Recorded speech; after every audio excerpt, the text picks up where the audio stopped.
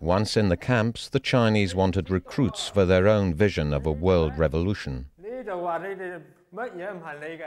We will re-educate you, and you will learn what the truth about this war is. We will not harm you if you obey our rules and regulations, but you will learn with us. That was our first hint of the famous lenient policy. We would have every right to kill you as war criminals, but we know you are dupes and tools of the Western imperialist powers. We are going to re-educate you and give you a chance to learn the truth. Therefore, because of that, we will be lenient and spare your lives. That was our first indication of the great process of indoctrination that went on in the prison camps. The total attempt by the Chinese to give us the teaching of Marxism, Leninism, and if possible to convert us to the point of view and to the ideal of the ultimate dictatorship of the proletariat. It was all in that sort of attitude of we were naughty boys and we'd been given another chance and we'd got to buck our ideas up and get down to realising how to lead a moral life. And if we did that, all would be well with us. If it didn't, then they would be tough with us. The Chinese released photographs of happy, contented inmates.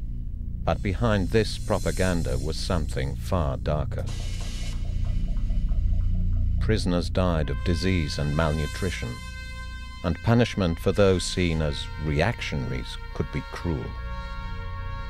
Colonel Khan of the Gloucesters suffered beatings and solitary confinement for 2 years. Only 46 out of 622 Gloucesters escaped Gloucester Hill. The few returned to the UK as heroes. It's not very hard to imagine the feelings of the men of the Gloucesters reaching Southampton aboard the Empire Foy. And here are the men who survived and escaped from that Imjin River battle, less than a score of them. They added glory to the great traditions of their regiment and the British Army. The last stand of these glorious Gloucesters caught the imagination of the British public. But other soldiers returning from the horrors of Korea felt ignored. When I came home, no welcoming party, no nothing. I came off the train and I had about 3 miles to walk to my home, which was out in the country. And I happened to meet one of my old schoolmates. He said, "Oh, hello, John." He said, "You look nice and fit. You've been on your holidays?" I said, "On my holidays?" "Yes." "So you put that." I said, "I've been around the other side of the world." I said, "We've been out in Korea for a year." "Where's that?" "Never heard of it." Nobody wanted to know. "Oh, you were in Korea, were you?" That was about as far as it got. Nobody wanted to know. Of course, he'd already had the Second World War, which was quite an exciting time, and more directly involved with it, with bombing or one thing and another. And people who were sick of wars, they didn't want to know about wars. In July 1953, news reached the camps that the fighting in Korea had ended. An armistice was signed in a new demilitarized zone back on the 38th parallel. Part of this agreement was a prisoner exchange. One of those prisoners swapped was Guy Temple. During his captivity, he had had a gun put to his head with the threat of execution after an escape attempt. Now, with the other POWs, Guy was going home. As we went across the bridge, the first thing we knew we were on the right side of the line was when we saw this sergeant military police. You saw that red cap and you thought, wow, yes, that's it. And I remember one or two of the soldiers gave him a hug and a kiss, which he was probably unused to. And we went on. And, you know, one's heard all this business of walking on air, but that was exactly how it was, walking on air.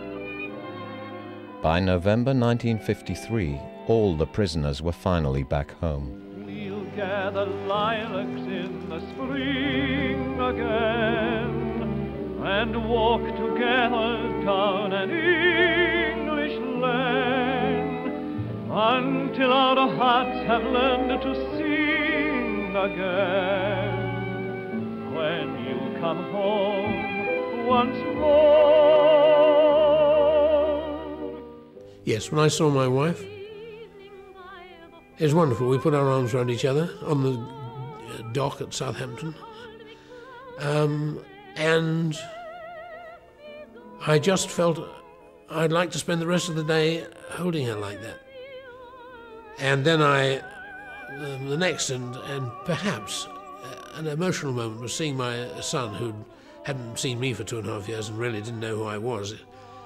And so I cooled it. I said, hello, something like that, without many embraces and so on. I knew he didn't know who I was, except he guessed because I was with his mother. His mother had said she was coming down to meet me. I said yes. I said, hello, old chap, and I just shook his hand. You and I will soon forget our care and pain and find the sun. Returning with his men was Colonel Khan of the Gloucesters, coming home to receive the Victoria Cross for his brave leadership, but still with a fierce pride in his men. The majority of them, I think, have done extraordinarily well under very difficult circumstances. It has been a strange experience, and I'm very proud of the way that they've come out of it. They are all just about as keen as I am, I think, to get away to their homes. And I think that all of us very soon will have forgotten this particular experience. Half a century after the battle on the Imjin River, Koreans cannot forget. Their country is still divided. A demilitarized zone still separates the communist north from the south.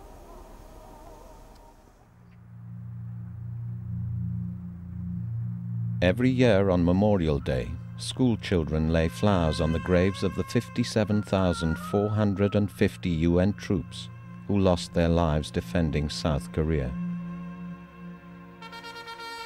Here are the graves and the names of the 400 British dead and missing on the Imjin. Their comrades who survived have also not forgotten. On this 50th anniversary, they ask that we remember too. Many faces come to mind, and it's quite right that we should commemorate their lying there, as it were, as a perpetual reminder to us that there were various bills to be paid for countering aggression, and they paid the full whack. It's unfair that so many men should be killed, and so many men should go out there and fight and put their life on the line, fighting for the principles of the United Nations, not to be remembered. It is unfair, but you can't help human nature, can you? If people don't want to remember it, they won't. The British soldiers that went out there and fought, and they've got something to hold their head up for. They can be proud of what they did out there. And I'm only sorry that everybody couldn't come back, but wars don't happen like that.